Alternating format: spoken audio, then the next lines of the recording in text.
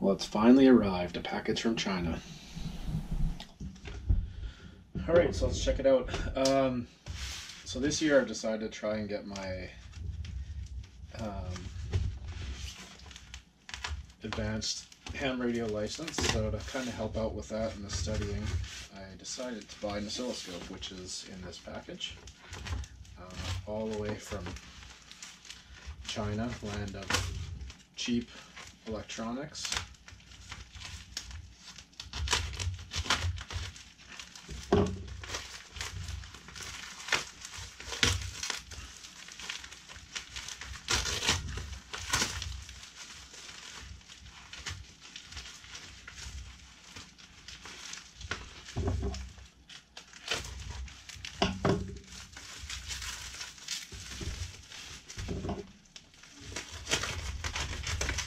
Lots of bubble wrap here.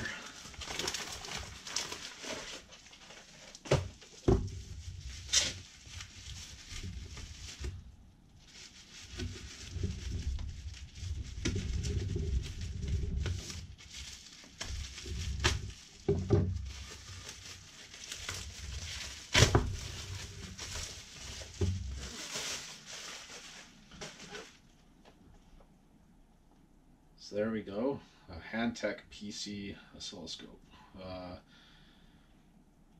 Yeah, up to 200 megahertz bandwidth, 1 gigasample a second, and measurements via USB. So it's a pretty standard PC-based oscilloscope. Nothing fancy. It's part of the reason why they tend to be affordable. No display, all done in software. Maybe not the best devices out there for everybody, but you know, if you're looking for something cheap, they tend to be fairly decent. Nicely bubble wrapped.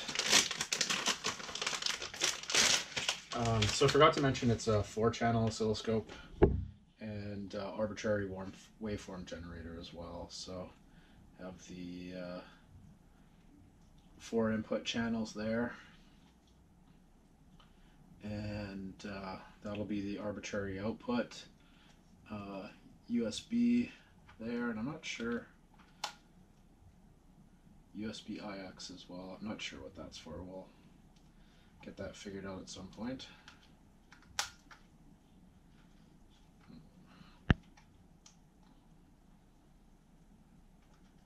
Okay, so the oscilloscope, and let's see what else it comes with. It's a fairly standard looking scope probe with your color rings, so you can easily see which one is which. And a second probe. And they look like standard BNC mount probes, so I have a few of those hanging around from some older oscilloscopes that I'm sure will come in useful. Looks like a USB cable. I'm gonna guess it takes more power than one USB port can supply, hence the double connection there. A little bit of extra power. Software. And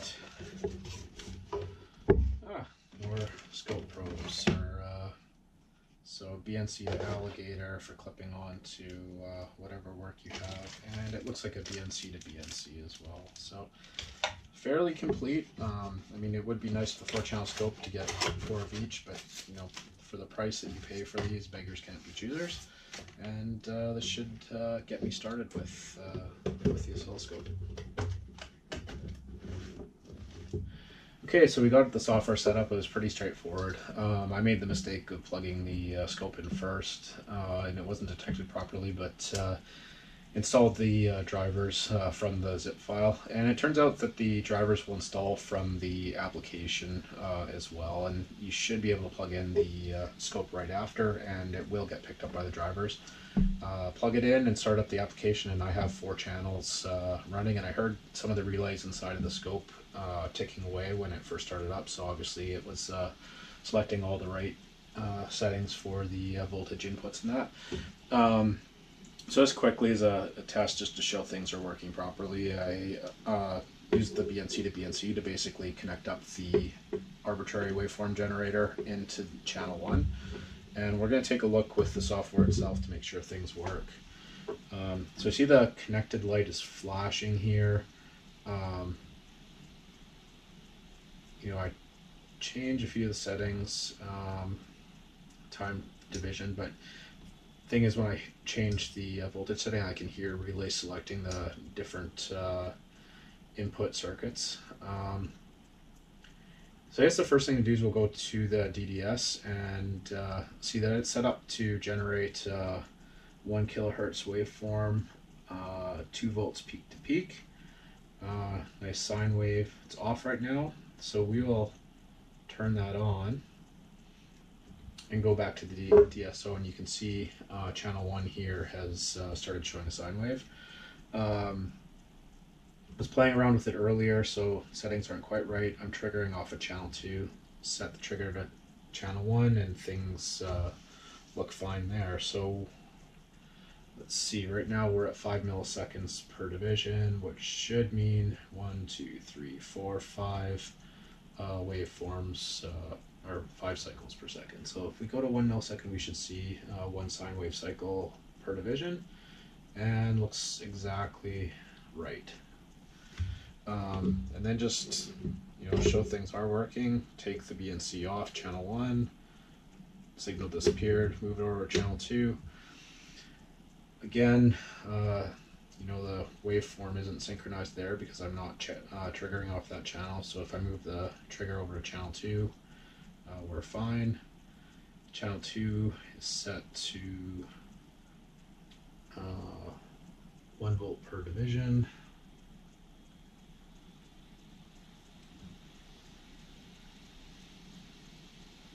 So it looks like the amplitude might actually be 2 volts peak to peak. Let's move it to 1 volt. Go back to the scope, and yeah, you can see that it's 2 divisions tall. You can see the graphics aren't the greatest. There's a lot of noise on the channels the way that's showing right now. I'm not sure. I haven't played around with the settings yet to see if there's any kind of averaging to try and smooth things out a little bit. But for my needs right now, this is looking like it should do what I need. Again, moving to a different channel.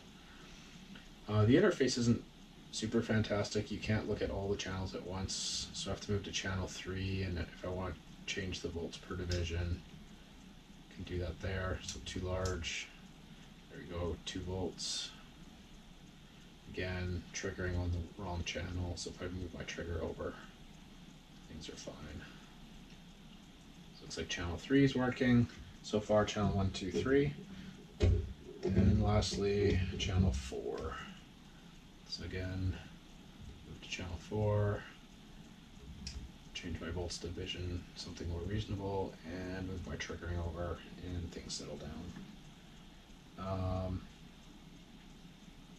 Change a couple things, so square wave, channel updates with the square wave, AM, FM, so it looks like we're doing a amplitude modulation here. It's like amplitude and frequency modulation at the same time.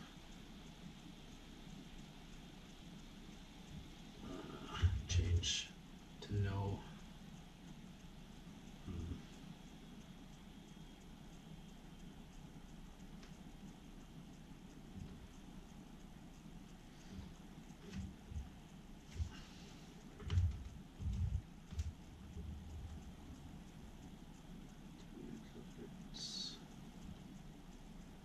There we go. So there's frequency modulation, amplitude modulation.